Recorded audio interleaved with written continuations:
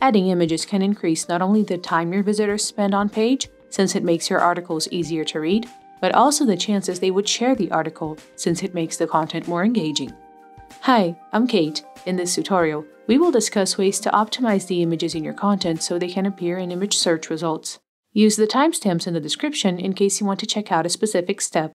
Let's start with something that needs to be done before uploading the images to your website, naming image files the right way. Lots of content creators upload images with the automatic file name provided by the camera, which is the worst thing you could do for SEO. We brought some hints that summarize what you will find in Google's Search Engine Optimization Starter Guide about this topic. Above anything else, make sure the file's name describes what's in the image.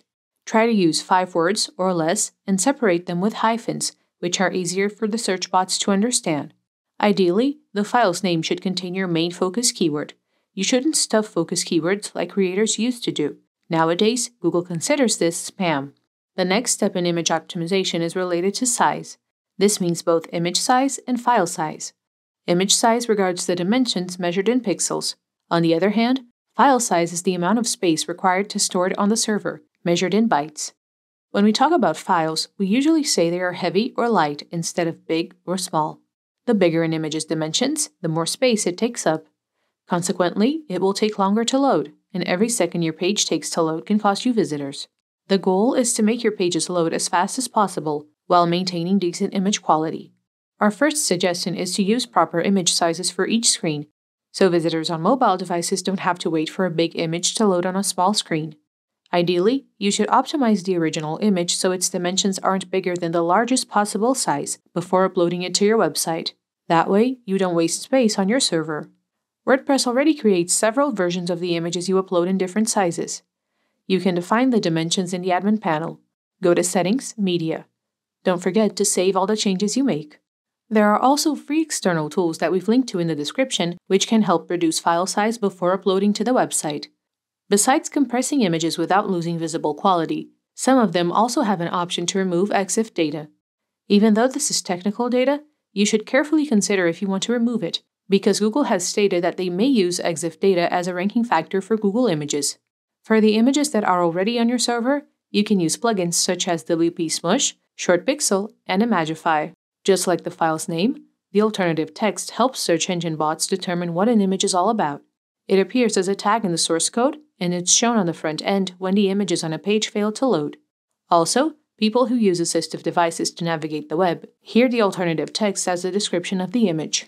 You can define the alternative text by opening the image to edit, whether that's in your post or in WordPress's admin panel, by going to the media library and clicking on it. Follow the same recommendations as the file name. Describe your images in plain, simple language, but now instead of hyphens, you should separate the words with spaces.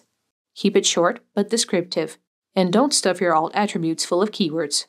In product pictures, besides describing what's in the image, you could include a serial number or unique identifier if it's something that people would search for to find that product, to reinforce the clear relationship between your product's pages and images and searches that people are performing based on the related searches for a query. Captions can also be used by Google to better understand images. They're not absolutely necessary, and you can dismiss them for images that are purely decorative or that have relevant text right next to them.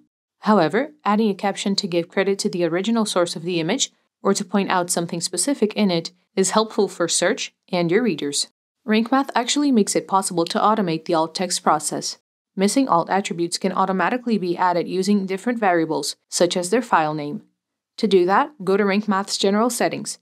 In the Image tab, activate the option Add Missing Alt Attributes and save the changes. Rank Math Pro allows you to do the same for captions. Keep in mind that the alt titles and captions are generated dynamically, which means that Rank Math adds the caption to the images while the page loads, not before that.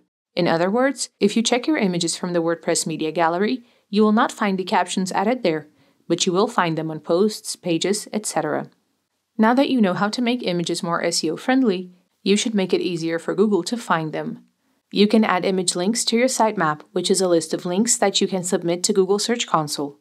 To do that, make sure you're using Rank Math's Advanced mode in the plugins dashboard and open the sitemap settings. Activate the options Images and Sitemaps and Include Featured Images. If you want to learn about how to create sitemaps with Rank Math, watch the video that's on the card. Another way to speed up your pages is using Content Delivery Network, commonly known as CDN. This is a globally distributed network of servers that work together to serve content to visitors faster, regardless of where they are. There are tons of options out there, but we usually recommend Cloudflare because they offer a free plan for websites that are just getting started, and they have a good network and suite of products. Also, they use the website's own URLs for images, which means you could change CDNs and wouldn't have to move images URLs and tell Google what the new URLs are. Just as important as giving Google the path to the images in your website is telling them the context that those images are in. You can do that by adding structured data, called Schema, to your pages. Google Images currently supports structured data for products, recipes, and videos. To add schema to all items in a particular post type, you can set up a global schema type in Rank Math's Titles and Meta section. If you want to add it individually, watch the video on the card to learn how to add and edit schema in Rank Math's Meta box. If this tutorial helped you, give it a like. If you have any questions, click on the link in the description to open a free support ticket. You can find more tutorials in our knowledge base at rankmath.com/kb.